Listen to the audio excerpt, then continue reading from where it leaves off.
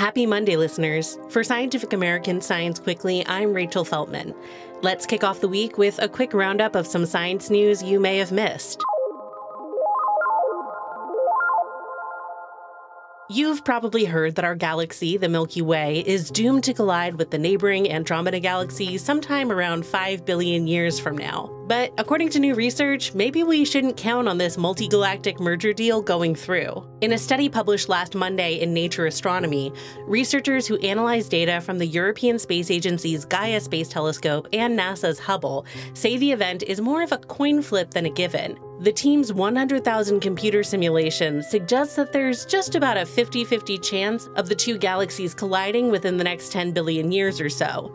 When you look at the next 4 to 5 billion years, that chance drops down to around 2%. In other space news, scientists are buzzing about a tiny star that punches way above its weight. TOI 6894 is a red dwarf that's roughly 20% as massive as our Sun. But in a study published last Wednesday in Nature Astronomy, researchers say they've spotted the signature of a giant planet orbiting this little guy. The planet, called TOI 6894b, is described as a low-density gas giant. It's a little bigger than Saturn, but only has around half as much mass.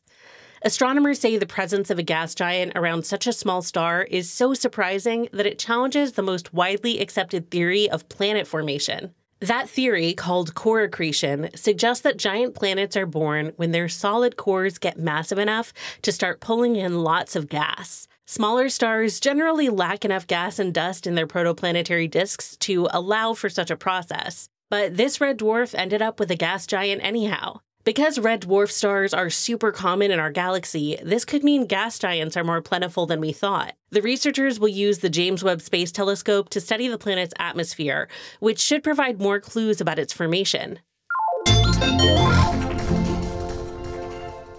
Now let's move on to some environmental news. Back in the summer of 2023, an extreme marine heat wave hit the North Atlantic Ocean, affecting water temperatures from Greenland to the Sahara and all the way over to the Americas. A study published last Wednesday in Nature aimed to explain why. The researchers say the summer temperature surge was equivalent to around 20 years of typical warming in the North Atlantic. While climate change, of course, played a role, the new study pinpoints some other factors that made water temperatures particularly hot that summer. For starters, in June and July of that year, the winds over the North Atlantic were weaker than at any other period on record, which meant less churning to mix sun-warmed surface waters. As a result, heat was more concentrated and rose more quickly. The researchers also note that it's possible a reduction in sulfur emissions led to fewer clouds in some areas, but they were quick to add that weak wind was the primary driver and that climate change is likely to make things worse. Reducing pollution from the atmosphere, generally speaking, remains a great thing to do. In a news release, the study's lead author noted that if we don't cut down our fossil fuel emissions, extreme marine heat waves like the one we saw in 2023 will only get more common and more intense. And that's bad news for everyone. Warm water releases heat into the atmosphere, contributing to heat waves and severe rainstorms. Warmer oceans also mean more hurricanes. And higher water temperatures are tied to increases in coral bleaching as well. But another study, published last Thursday in Frontiers in Marine Science, offers some hope for ailing coral, not from bleaching, but from a disease that can be just as devastating to a reef. Stony coral tissue loss disease, or SCTLD, was first identified off the coast of Florida just over a decade ago and has now been spotted on reefs throughout the Caribbean. More than 20 species of coral can catch it. SCTLD quickly destroys a coral's soft tissue, with some species dying within weeks of symptoms appearing. It's not clear what exactly causes SCTLD, but it seems likely that bacteria at least play a part, because treating affected corals with an antibiotic paste has been shown to help them survive. The issue with this treatment is that it's a temporary fix, and it also opens the door for the potential evolution of a resistant strain of whatever bacterium is involved. This new study reports on the promising results of treating coral with probiotics instead. Corals have microbiomes just like we do, and a boost of good bacteria seems to help keep them healthy. The researchers behind the new study started by testing more than 200 strains of bacteria from disease-resistant corals and ultimately focusing on a particularly promising strain from great star corals in the lab. In 2020, the scientists took their experiment into the ocean, applying a solution of seawater and probiotics to a Florida reef impacted by SCTLD, and using weighted plastic bags to create a sort of in-ocean aquarium that kept the treatment from floating away. After 2.5 years, the probiotics seemed to be preventing the spread of SCTLD without causing any other disruptions to the reef's microbiome. More research is needed to see how this treatment might impact coral in other regions, but probiotics could prove to be an important tool for fighting this devastating disease.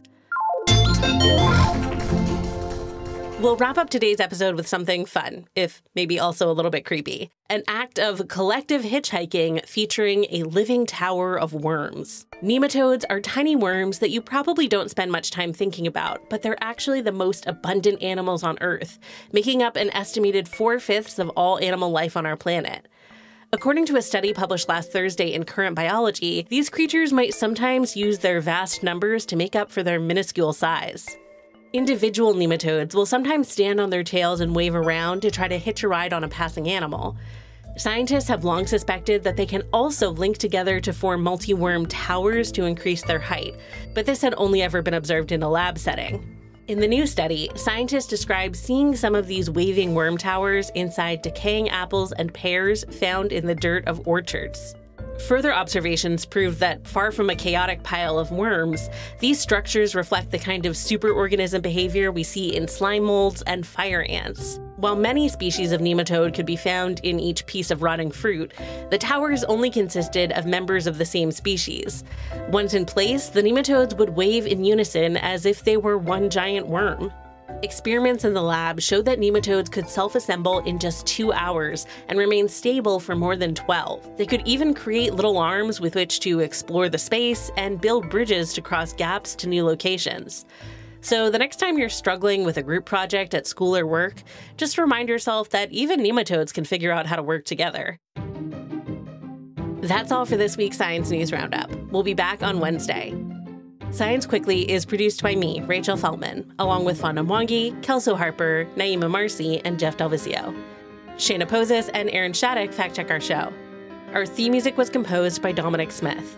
Subscribe to Scientific American for more up-to-date and in-depth science news. For Scientific American, this is Rachel Feltman. Have a great week.